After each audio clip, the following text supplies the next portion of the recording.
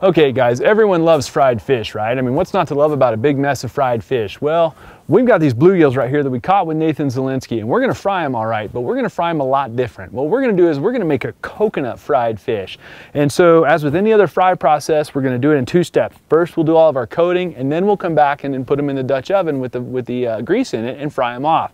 These bluegills were filleted, they were chilled, they've been trimmed, and now they're perfect and ready to go, patted dry and ready to go. All right, so the first step in the fry process is, of course, the breading. Fish needs to be very, very dry. This is straight cornstarch, so I'm gonna take these little pieces of bluegill right into the cornstarch. I'll put a couple in at a time, and we'll do this in 3 steps. So first, a little bit of cornstarch, shake all the extra off into the egg wash, shake all the extra off, and then into the panko. The panko, coconut, and coconut flour. Again, shake all the extra off right onto the tray. We're going to do this for all of these in this order. The cornstarch will help the batter basically adhere, and so we'll do them in this order. We'll give them a little pat, and we'll keep them all separate on here, and then what we're going to do is we're going to go stick them back in the fridge and let them chill down while the oil heats up. What's really unique about this particular dish is it's basically a one-third of panko, coconut flour, and shredded coconut. So it's got a distinct sweetness to it. And to counteract some of that sweetness, all good cooks know that you need balance. Well, I put a tiny little bit of cayenne pepper in that mixture as well to give a tiny little bit of heat to it. Just a tiny little bit of heat, not a lot, just enough to really let you know that it's sweet and hot all at the same time, and it should be excellent. So there you have it. So now I'm gonna run in, I'll wash my hands, I'll put these in the fridge and let them kind of firm back up a little bit, and then we'll come back and throw them in the fryer.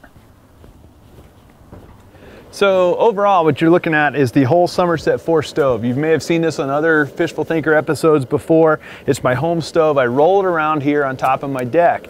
The beauty of it is it's 30,000 BTUs at each burner, and there's 4 of them, so I can generate some serious power. I'm heating up oil. It's only over medium heat right now. If I wanted to fry a whole turkey, I have enough power in this stove to do that as well.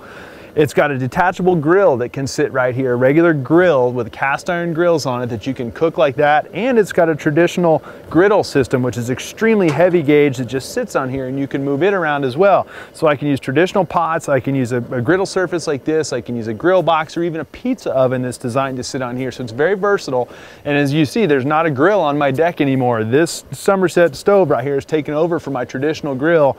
So we've got the grill box, the griddle, traditional pots and pans, or Dutch ovens with feet, or a pizza oven. Such a versatile tool and a great way to enhance your deck or patio. The oil's heating up in here at this point now.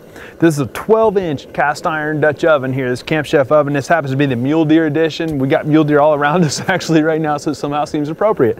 But what I'm gonna do is I'm gonna get this oil hot. I want it in the 350 to 400 degree range. I'm not really one for thermometers. When it sizzles, when I put a little bit of water in there, I'll assume it's done. But the key is don't put your fish in there until your oil's all the way hot, and don't burn your oil either. Don't get it too hot. So there's a fine line in there. So let's go in and get it done. We'll start with the little guys. And as you see, they're going to fry very quickly. And you don't want them to touch. So I'm going to put them in there as far apart as I can. I'll do about half of them. And then we'll do all these big pieces separately.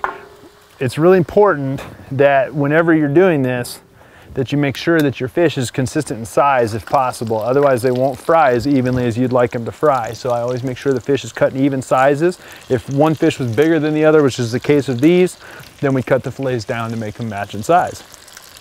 And these are gonna float. I mean, this is literally gonna take just a minute or two. The coconut flour is gonna brown really quickly. And then we've got the heat down low here. I don't want that oil any hotter than that. That's plenty hot.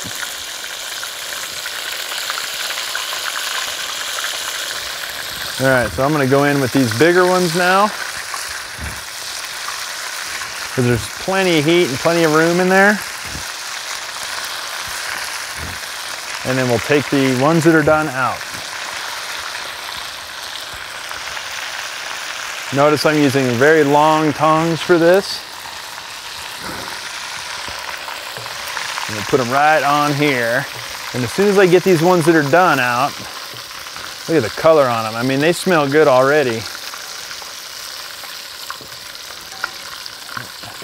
soon as I get the first wave of them out of here, then we'll go ahead and salt them real quick and let the second wave finish up. We'll set these down, and just a tiny little pinch of salt. Just a little bit, not a lot, just a little bit. And we'll set these aside for just a minute.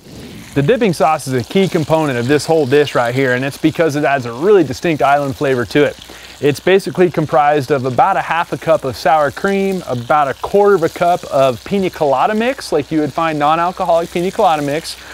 We add that to it. We add maybe 1/4 cup of crushed pineapple, and then a little bit of a pinch of salt, and then a little bit of flaked coconut as well. That's all there is to it, and you can see it's really thick and robust. I put it in the fridge and let it chill for a couple hours and let the flavors all come together. Very, very simple, makes an excellent, excellent dipping sauce for this coconut fish. Let's get the fish out of these. All right, so these guys are done. We'll pull these ones off and we'll salt them as well real quick.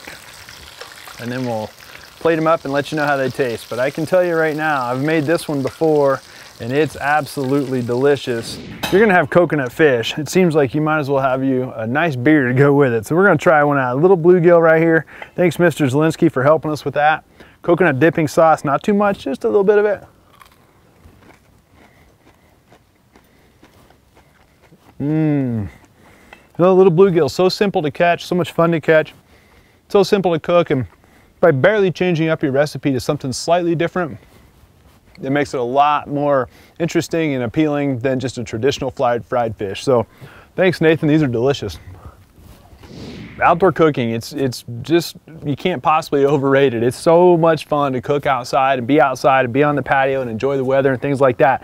I got one more piece of bluegill right here, which I'm gonna eat, that we just fried out here. My house doesn't smell. So check out campchef.com. Check out the stoves, check out the portable stoves for tailgating, check out all their cast iron, fire pits, and all kinds of stuff. Check them out at campchef.com, and we appreciate you guys watching.